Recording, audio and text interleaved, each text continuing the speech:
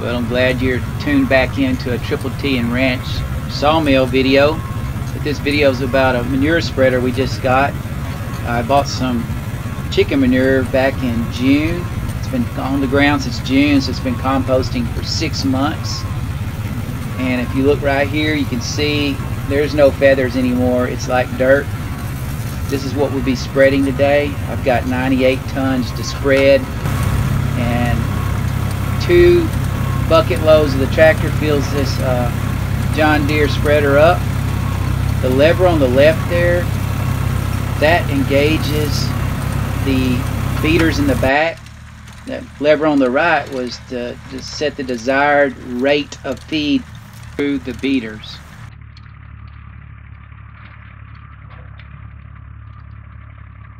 December 14th, 2019. Kim's using his John Deere manure spreader for the first time.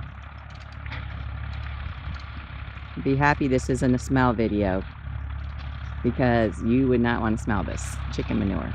Woo! Spreading pretty good though.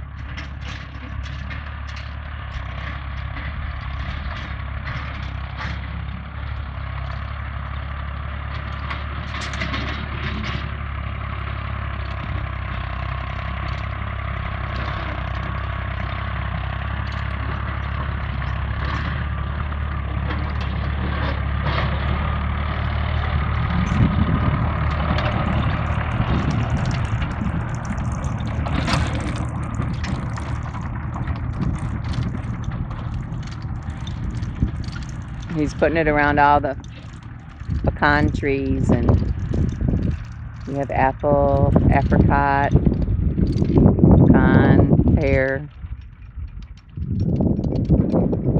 And we're pretty good.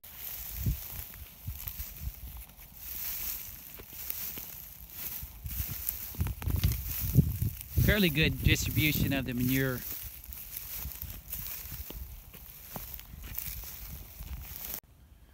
The lever on the left there, that operates this right through here.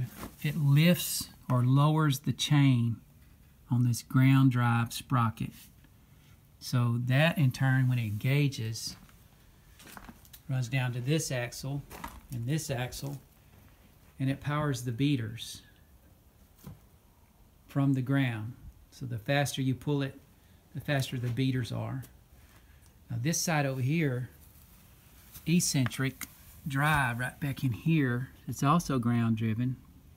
You can kind of see it there.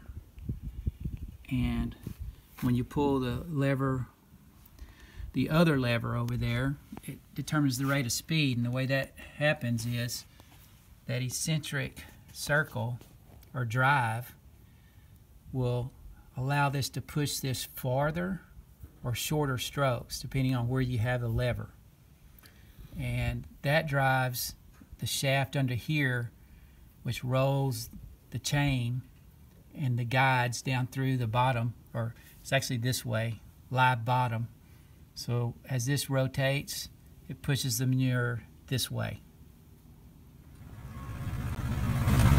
Thanks everyone for watching. Have a blessed day.